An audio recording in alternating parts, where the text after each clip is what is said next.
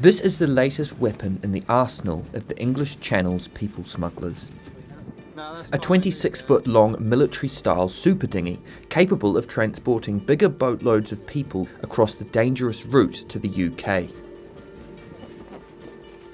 This video was filmed by fisherman Matt Coker, who says he's seen as many as 50 people packed on board just one of these vessels.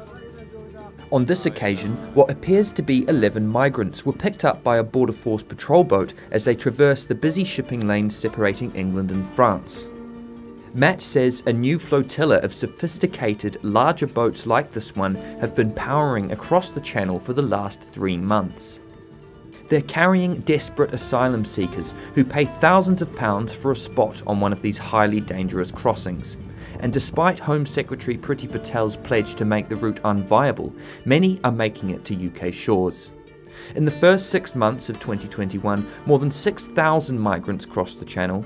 In 2020, a total of 8,417 made the journey, 4 times the figure for 2019.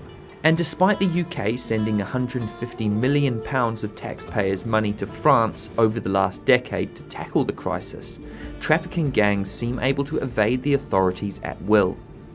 On the day Matt filmed his footage, the Home Office said 150 people arrived in the UK aboard 4 separate boats.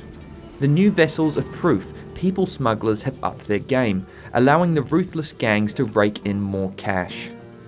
They charge between £3,000 and £10,000 for a place on one of the boats headed for Britain. It's an expensive and sometimes fatal transaction.